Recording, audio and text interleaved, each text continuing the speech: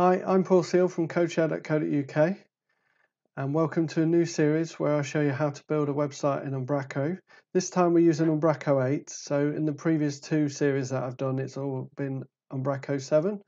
So there's been quite a bit changing, especially for the developer experience with dependency injection and things like that. So this series will show you how to build the site in Umbraco, and it will be relevant to what's available as of now. So we're in September 2019, and we will be focusing on trying to build a site like this one here. So this is a free template from startbootstrap.com, and this template is called Clean Blog. And if you've seen my starter kit that I released, that's called Clean Starter Kit. I actually did implement this template already and built a starter kit from it.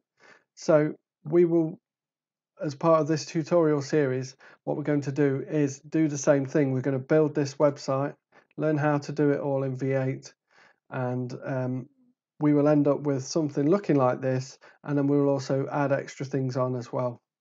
So the sort of things that we're going to cover are document types, compositions, templates, and surface controllers, render MVC controllers, content finders, dependency injection, all sorts of things like that. And each week we'll do something different to build up this site so that we can make it a working site in Umbraco. You can learn how to do Umbraco, and at the end of it you'll have a website that you can maybe put a blog on, or just use it for learning purposes.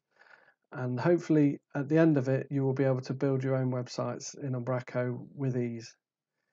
So if you're interested in this series that's coming very soon, then please like this video, subscribe to my channel, and click on the bell notification so that you get notified when the new videos are out for this series. So yeah, this isn't the first episode, this is like episode 0, just the introduction to the new series to get everybody interested and subscribed, ready for it coming out very, very soon.